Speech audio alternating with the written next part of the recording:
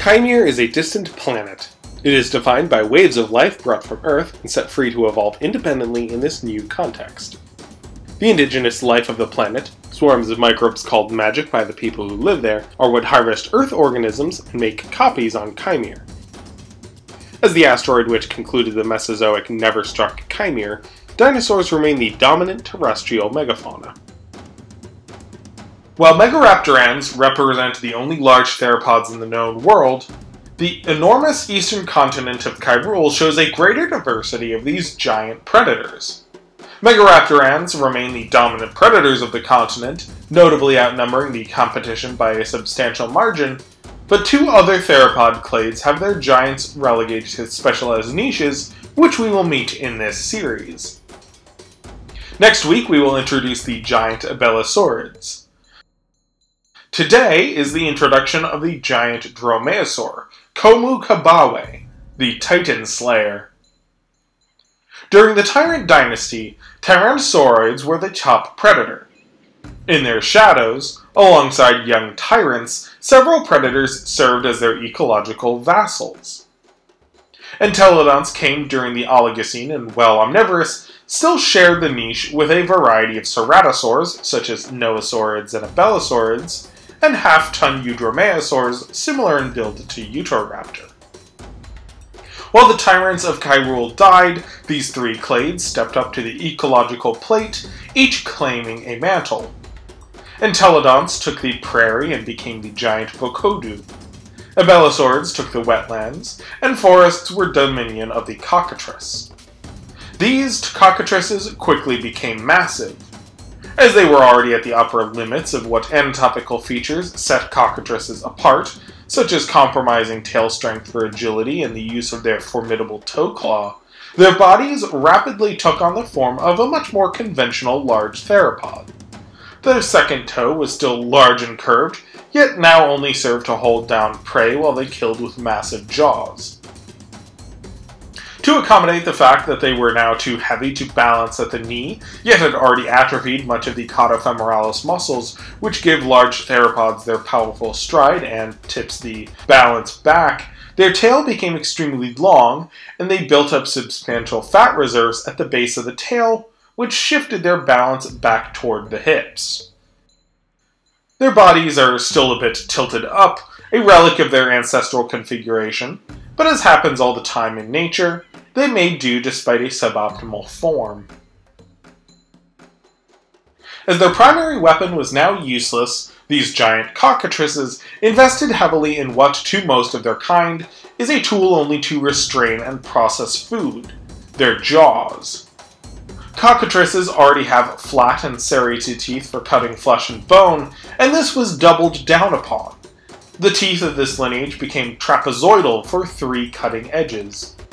Like the now extinct Carcharodontosaurs, their backs developed tall neural spines to secure enormous muscles.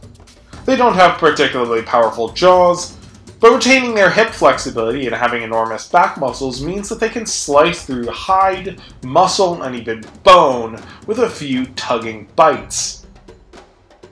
This weapon is poorly suited for grasping smaller prey, and even prey their own size are sometimes pulled along rather than cut through, reducing the efficacy of these weapons. This is, however, an excellent weapon to be used against the most abundant, large herbivores of Kairul, and something so large that their mass makes shearing bites extremely effective: the Tyrannosaurs. Although all the Tyrannosaurs in the known world belong to the same family of heavily armored gardeners and wanderers, in Kairul, Titans are much more diverse. The truly colossal monsters of the Tyrant Dynasty are gone, though several lineages of smaller titans quickly grew large as the planet recovered. Though these armored gardeners managed to reach the known world and thrive, thanks in no small part to the mineral reserves in their osteoderms, in the forests of Kairul, this very expensive adaptation is actually disadvantageous.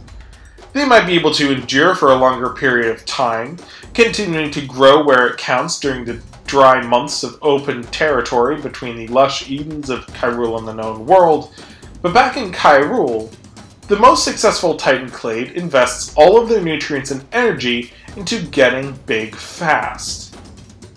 While the armored tillers often take around 20 years to reach sexual maturity and 30 years before their growth plateaus, the most abundant clade of Kairulan Titans reaches maturity at 10 years of age, and their growth plateaus between 15 and 20. Taking half as long to begin nesting and reaching a size where they are immune to predation is obviously an enormous advantage that could only be done in these verdant habitats. While there are other sauropods and big herbivores in these lush forests, notably pachycephalosaurs and phascalosaurs on the large end, and several mammals and dinosaurs weighing around a ton in the medium size, Hoplotitan is the most abundant and diverse titanosaur genus in Kairul. Their name is in reference to the formations of ancient Greek infantrymen, which assembly scholars note the lines of Titanosaurs form when threatened bears notable resemblance. When titans line up, all predators and competing herbivores in the area flee the scene. However, even a lone adult titan has little to fear from megaraptorans that rule the forest. These predators are well adapted to kill prey just above their own size and smaller, with formidable talons built to pierce vitals after wrestling them into submission. These tactics do not work against prey several orders of magnitude larger than the theropod, and what is otherwise top predators avoid titans. However, there is a predator specialized in routing these formations, vanquishing the titans, and processing their meat: the agile and saw-jawed Titanophonius. The Kairulans that the assembly spoke with called it Komu Bawe, roughly translating to the same thing: Titan Slayer. When put into the context of their prey, their anatomy makes much more sense than if they were assumed to take on the generalist macro-predatory role of a megaraptoran. Rather than try to restrain great beasts or break their bones, they simply cut through them. Their hip configuration, trading power and endurance for agility and shock absorption, allows them to jog in, deliver a formidable bite, and fall back while evading retaliation.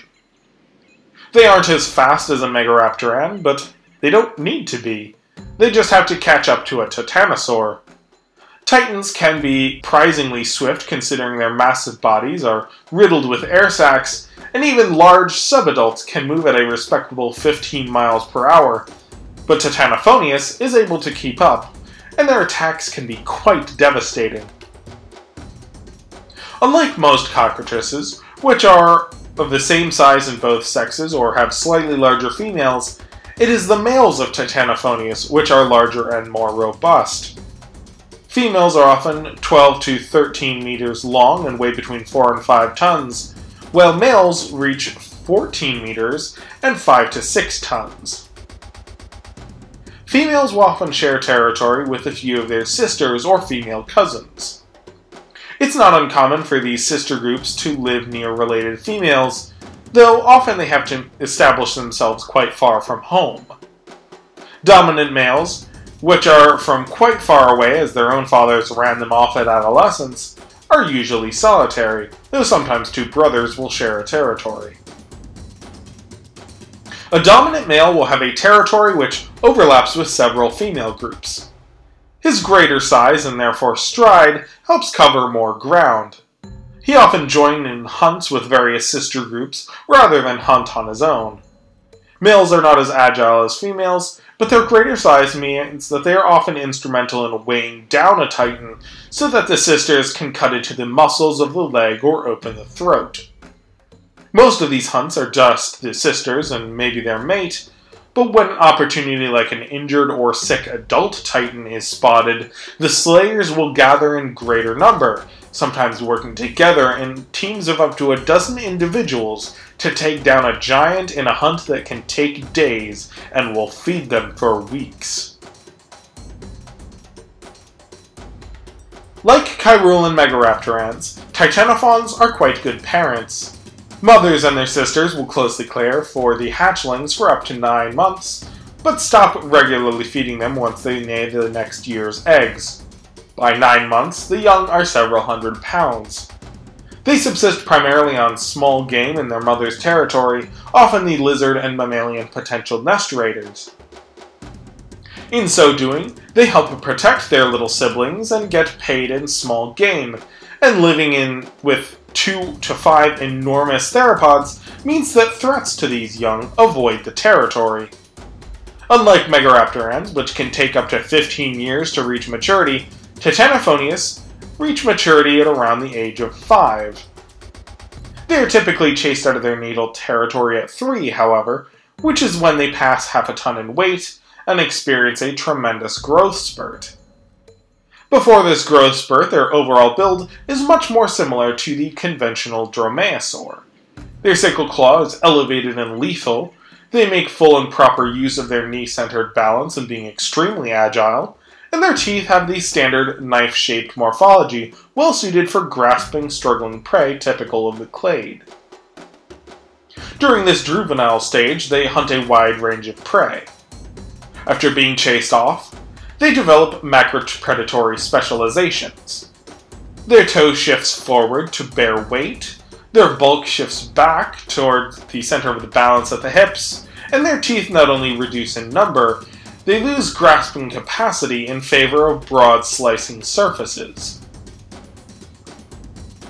Once they no longer have the protection of their aunt and mother, they have to grow fast. Megaraptorans that catch them go for the kill.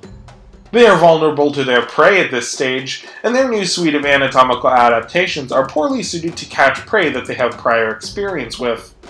While megaraptorans have a long childhood observing their parents and steadily working their way up to large game, Titan slayers are thrown into the proverbial ring with little experience and have to figure it all out fast.